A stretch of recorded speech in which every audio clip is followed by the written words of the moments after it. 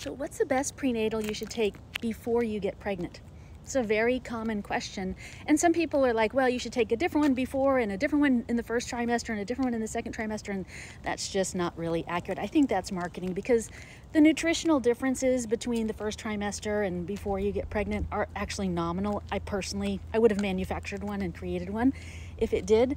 But more importantly, what I want you to look at is the type of folate that your prenatal is using. Now, there's a lot of doctors and even fertility doctors, specialists, who are saying you should only take a prenatal that contains folic acid. But y'all, this is the synthetic version of folate. Folate is the thing that protects you from neural tube defects like cleft palate and spina bifida.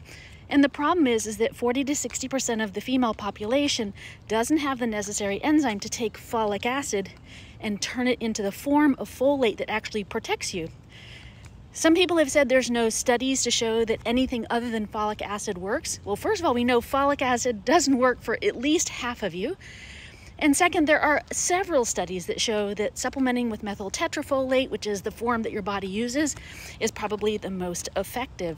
If you want a prenatal that uses that, we formulated one. I also like Metagenics, that's a good one. And I also like Carenatal if you want to take a powder. So if you have any other questions, leave them here. If you want the deep dive on how to choose your prenatal, put prenatal in the comments and I'll send you a detailed information about it.